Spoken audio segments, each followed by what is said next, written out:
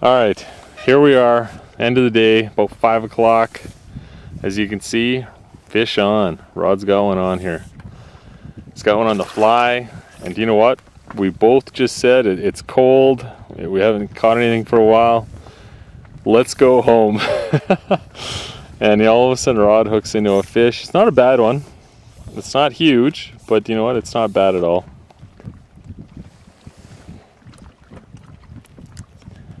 And it's getting on. Yeah, it's not dark yet, but it's cooling off. Let's see what we got here, Rod.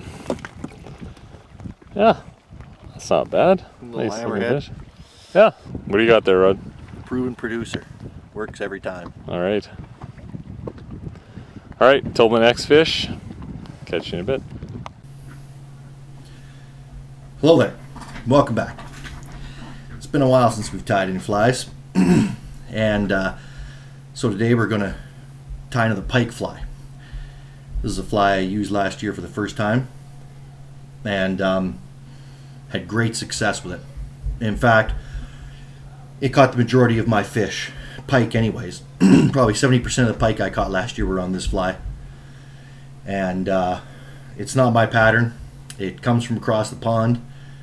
There's a gentleman over in Scotland that has a blog and a website. He ties a lot of flies commercially. He's a great tyer. His name's Dave. That's his address there, web address.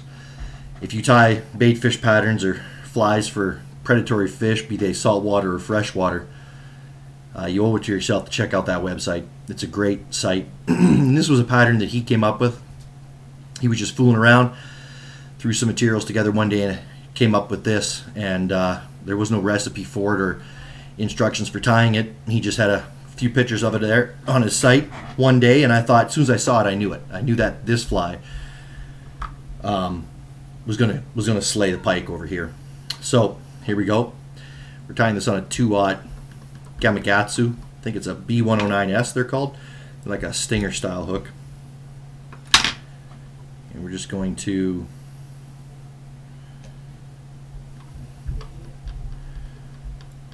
tie our thread in here, work it down the shaft till it's about even with the point of the hook, start of the point, just like that.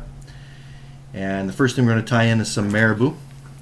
I like to get marabou in my flies, these style of flies anyways, because when you're pike fishing, sometimes you got to slow the retrieve right down to very, very slow. And when you do that, the nice thing about marabou is that marabou will continue to move in the water, will continue to undulate in the water, and that's a key thing. Movement on the fly is key, even at slow speeds when you're barely stripping, barely manipulating the fly. So we're going to use some barred marabou, olive barred marabou. I like this stuff. Has a very natural, realistic look to it. We're going to tie that in just like that, top of the hook shank, tie it in nice and tight, cut off the excess,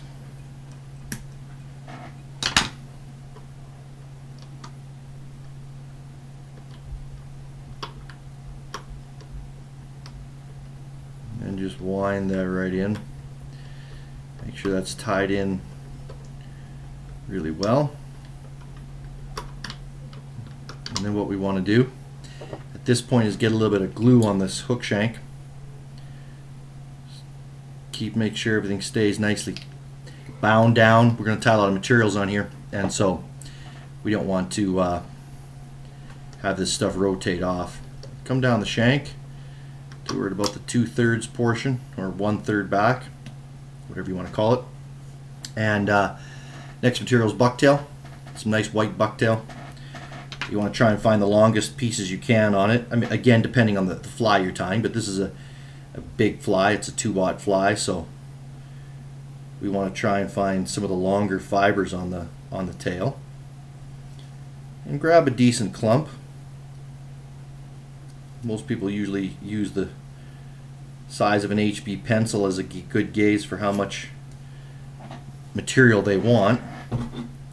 These flies slightly bigger, so it doesn't hurt to go a little bigger than that. We're going to flip this upside down. This is going to be the belly of the fly. We're just going to tie that on like so. You want to hold this bucktail fairly tight in your hand. You want to get a couple of loose wraps around here, and then you want to crank down on it. And you want to still hold on to it, because we don't want this deer hair to distribute around the hook shank like it does when you're spinning deer hair, for example. We're not spinning the hair here, so we don't want that to happen. We want the hair to stay on the bottom of the hook, just like that. Alright, now some more bucktail. We're going to use olive, a light olive color for this. You could use bright yellow like that, or maybe a chartreuse green, or maybe a pale yellow. That's, I think all those color variations would work quite well, but for me, this is being tied to in large part represent a juvenile pike, like a small pike minnow, and so the light olive seems like the best color for that representation. Again, you want to find a spot that has some fairly long fibers and clip out about the same size chunk you did for the white.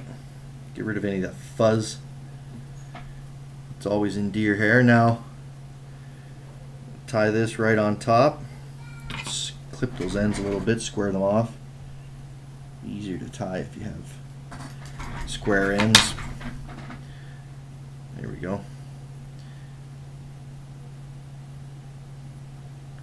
And again, hold on to it as you do a couple of loose wraps, and then you can crank down on those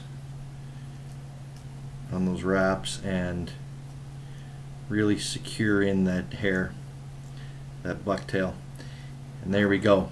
And you'll notice how there's a nice delineation between top and bottom. This hasn't rolled into one another and blended in together, which, you know, sometimes you do want to do, but on this particular fly we don't want that. We want a nice delineation between the top and the bottom. Okay, next thing we're going to do is tie in some flash.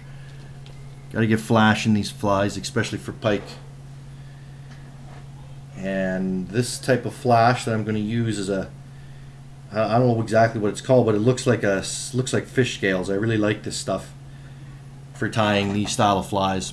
It's a green color.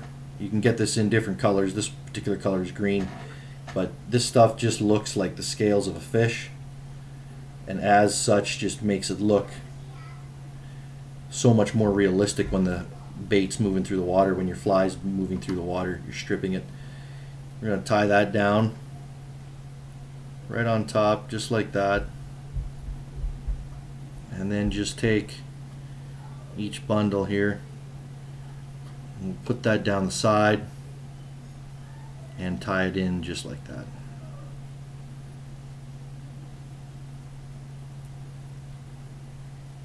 Just right down the sides of the hook, and you can grab those bunches, lift them up and cut them off so that they're just about the same length, or maybe slightly longer than the bucktail is. Now we want to put something that gives the fish some markings. Most fish are not one solid color. They have a variation of markings on them.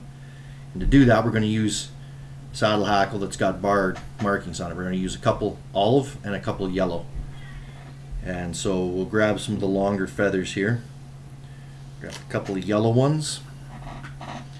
And then we'll take some of these olive ones and we'll grab 2 of those.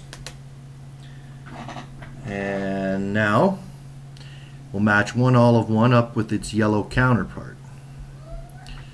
And you'll notice these have a curve to them, a natural curve like that.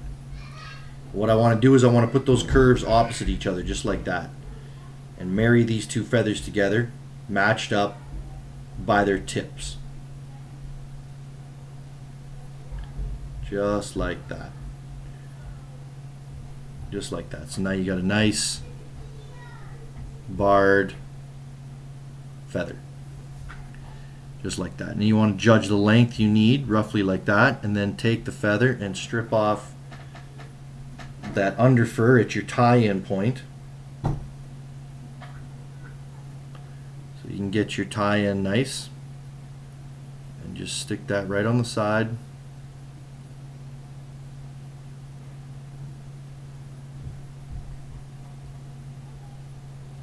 And tie that in.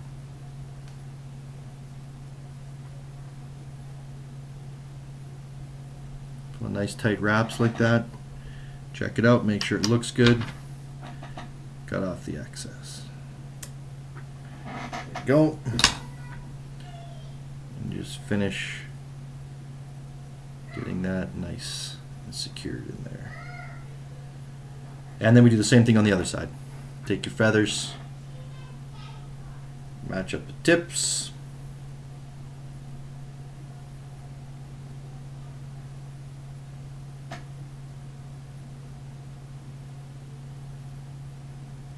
The length you want, just like that. Strip off all this under fur that's near your tie-in point.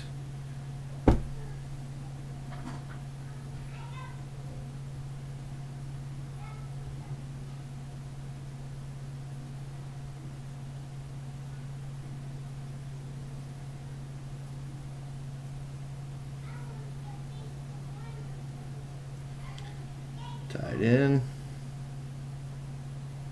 Make the adjustments you need to make. Get it in the right spot where you want it.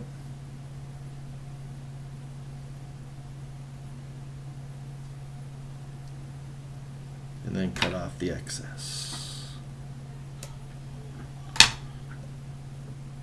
Secure that down nice.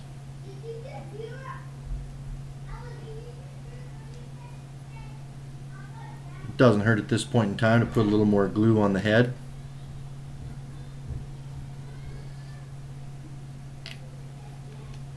Just helps toughen the fly up that much more. Okay, now we need something to darken up the back, and for that we're going to use peacock herl. And I just take a bunch of this stuff like that.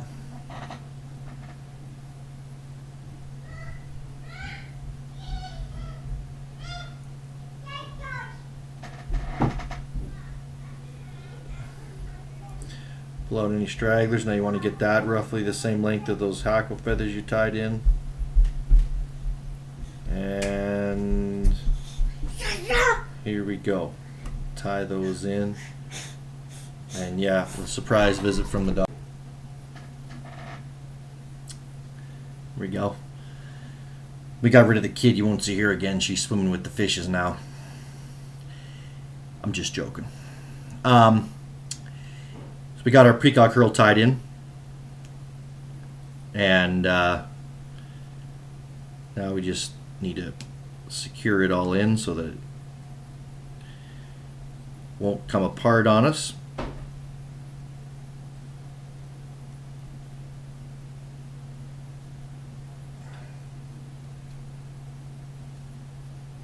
Go.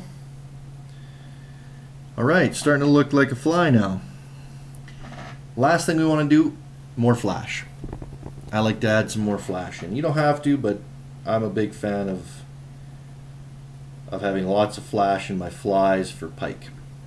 If you've ever seen a lure move through the water, lure fishing, when you're lure fishing for pike, there's more flash on those things than you're ever going to have ever on any fly that you make. So I'm never shy about putting flash in my flies when it comes to pike flies, that's for sure.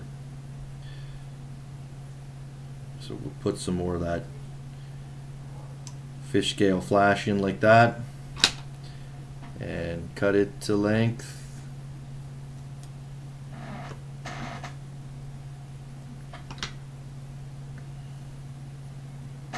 This looking pretty good. So now all we we got to do is just finish off our head here. Build up the taper just a little more. Daddy?